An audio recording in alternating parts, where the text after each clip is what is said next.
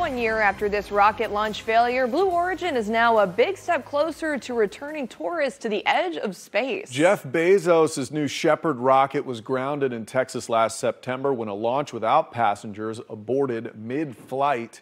News 6's James Sparvero has the findings from the FAA and Blue Origin's response on getting back off the ground.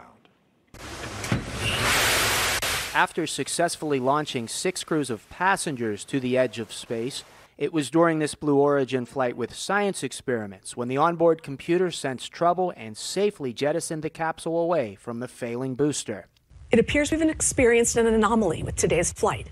This was unplanned and we don't have any details yet. A year later, the FAA says the malfunction started with an overheated engine. Its final report reads, during the mishap, the onboard launch vehicle systems detected the anomaly, triggered an abort and separation of the capsule from the propulsion module as intended, and shut down the engine. Everything operated as it needed to in the case of an emergency. 3 passengers have been from Central Florida, including Steve Young, who owns the restaurant Pineapples in Melbourne.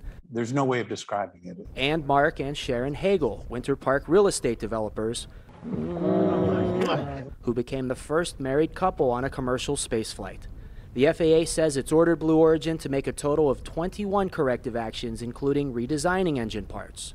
And they are officially astronauts. Welcome to space. And while Blue Origin has been grounded, competitor Virgin Galactic successfully started flying space tourists in June.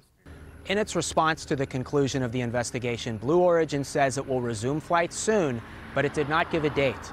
First, the FAA says it must implement the corrective actions, and Blue Origin has to receive a new launch license. In Brevard County, I'm James Sparvero, getting results, News 6.